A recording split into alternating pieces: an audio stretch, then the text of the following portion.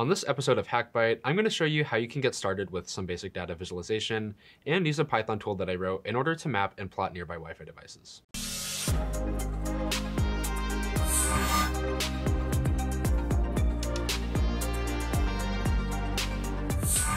Wardriving is a process that allows us to geolocate nearby Wi-Fi devices by combining Wi-Fi data with a physical GPS location while moving by in something like a car. Now, while this automatic data capturing process is pretty easy, being able to make sense of and visualize this data poses its own problem. Today, we're going to solve this by using a Python utility I wrote in order to visualize our data capture by plotting out Wi-Fi devices on top of a Folium map. To follow along with today's video, all you're going to need is access to a Google account to use the collaboratory website, and also a Wardriving dataset, which you can find on our GitHub repository linked in the video description below. Once you have these things, we can begin.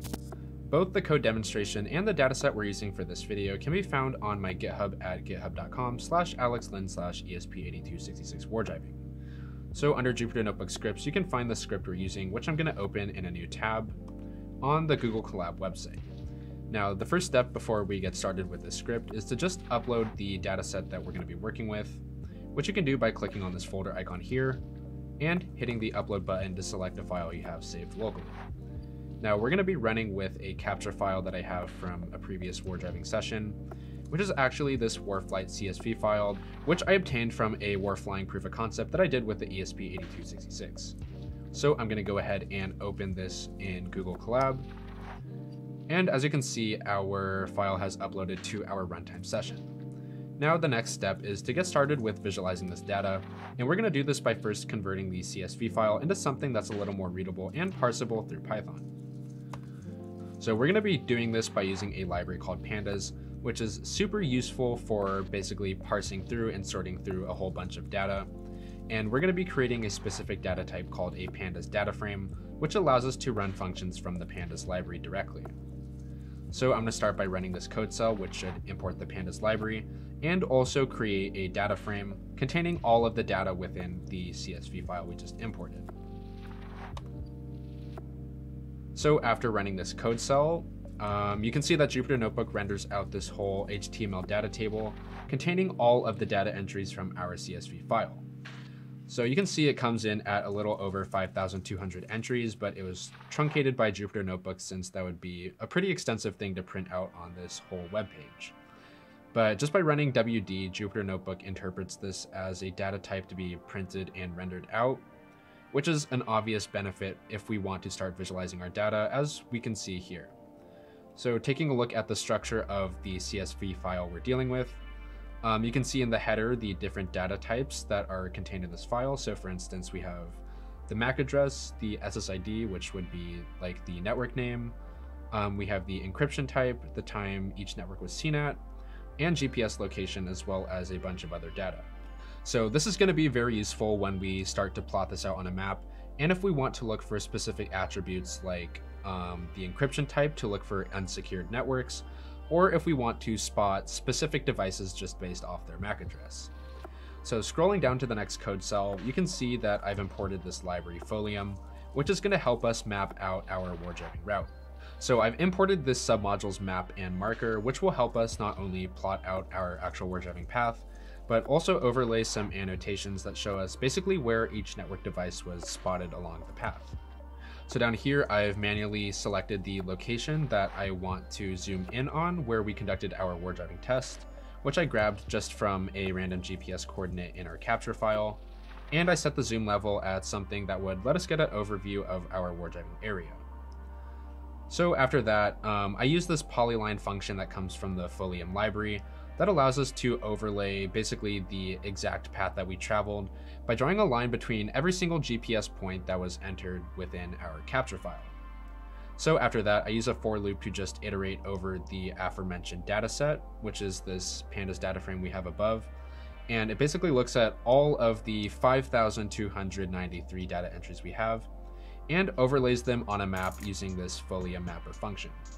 So what this does is it'll grab both the latitude and longitude from our Panda data frame, and it's going to create this little marker here with a Wi-Fi icon that also puts in the SSID of the corresponding network that we've detected.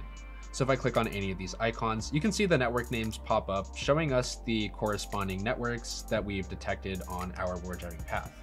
So if I wanted to do something a little more targeted, like look for every single time a certain network was detected, looking through all 5,000 entries that are within this data file by hand, just by clicking on all of these icons, would be just a little bit extensive since we have all these clusters of data to look through. So thanks to the Pandas library that I talked about before, we can use some built-in functions in order to sort through the data that we captured, and this will make it a lot easier to look for certain Wi-Fi anomalies, Wi-Fi devices, or other information that you want to basically filter out. So scrolling down to the next code cell, I'm going to show you how we can target a very specific network that was spotted along our path. So here you can see I've already set up the cell to detect a very specific network, which is Bingus Mobile. And actually, when we were conducting our warflying reconnaissance, I set up this network specifically as a target network, so that way it would be really easy to have one that we could pinpoint and look out for. So I've started here by creating a new data frame, which is WD2, and using the locate function from Pandas, I've basically honed in on all variable types for SSID that correspond to the value Bingus Mobile. So what it does is it'll combine this all into one big list, which is going to be this WD2 data frame. And it's going to overlay this directly on top of our map of the previous networks, except it's going to annotate it in red, which I've done by changing this Folium marker. So here you can see I've also denoted that it prints out a different icon type and also different color just by simply changing the parameters of this function.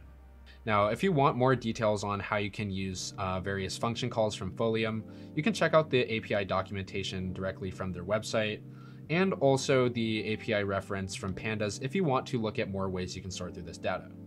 But in upcoming videos, I'll show you some more advanced techniques and more ways that you can sort through Wardriving data, so that way you can get a better visual gauge of specific information that you're trying to look out for.